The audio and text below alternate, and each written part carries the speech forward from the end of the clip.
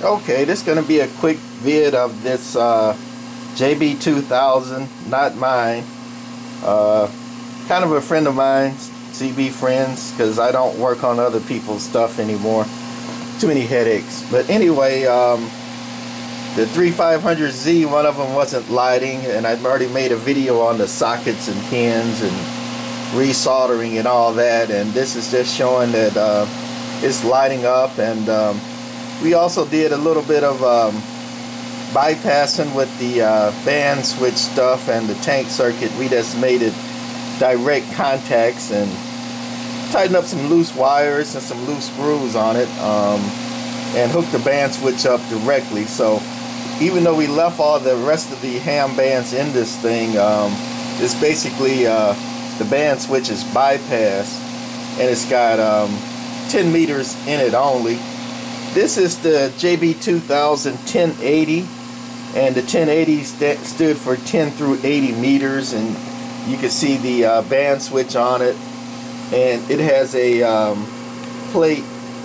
Wow, you got load. Most people call that a plate tune, a tune cap, and then underneath it is the load cap.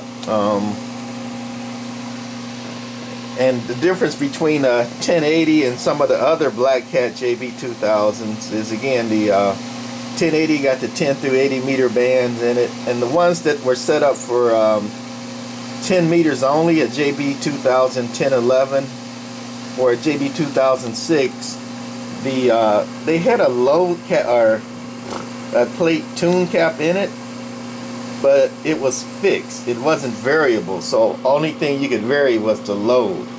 When you have an amp that's made for one band and you got a certain set of tubes in it, you can just match the load or the tune. Well, I keep getting them mixed up now, seeing that load, the tune to the tubes, because basically the plate tune cap there tunes the tubes, and the load tunes the antenna, if that makes any sense, even though they interact with each other and all that. So if you're doing a narrow band like CB, you can put in a fixed cap on that, because you're not varying all over the place and need to change the frequency and vary the cap. But anyway, didn't want to get into all that discussion on this one. Just showing this thing working now, and obviously the tubes are lighting up. One thing we did notice on this one, maybe I'll make another video on it, is the filter caps. It has 6 in series are 100 UF. That's not enough. So this one has a little bit of voltage and regulation problems, a little bit of humming, and I think it needs those caps, but it is working.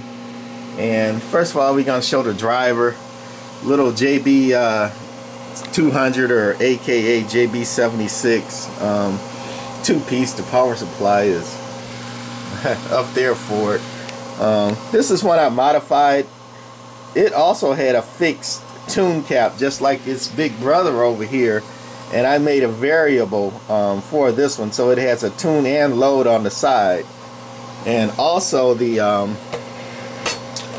drive level or the output tuner on the back, that tunes the amount of watts and dead key that this thing does. But anyway, we got a variable for that, and we got a variable bias on the transformer up here, so we can turn the dead key up and down with the bias, and also variable the variable on the back of it.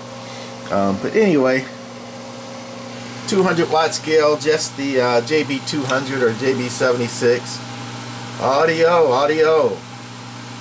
So we did key in about 5 watts. Audio. Talking about 90 RMS. Listening to about 120 RMS.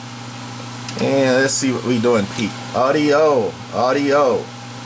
About 175 peak.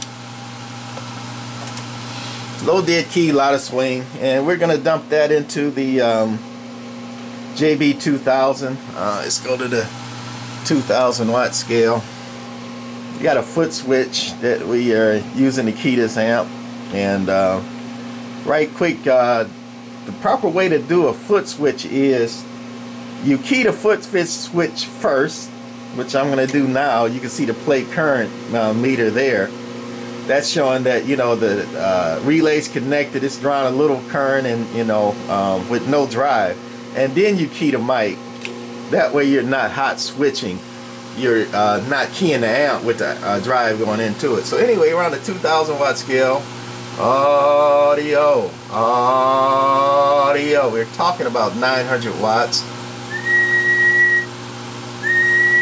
Listen, about 1150, and that's average. And last we're gonna put it on peak.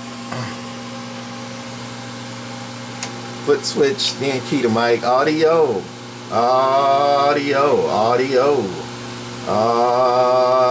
Talking about 1550, 1600 peak watts. Hello, that's the plate current meter. And anyway, that's it on this JB-2000. One other thing about the foot switch though, to do it correctly, you key it down first, the amp, then you key the radio or the drive, and then you unkey the radio, which I did right there, and then you let go of the foot switch.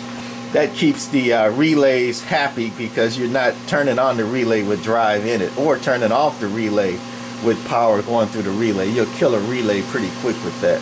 But anyway, that's it for this one. Just wanted to show the JB-2000 doing what it's supposed to do. Alright, bye.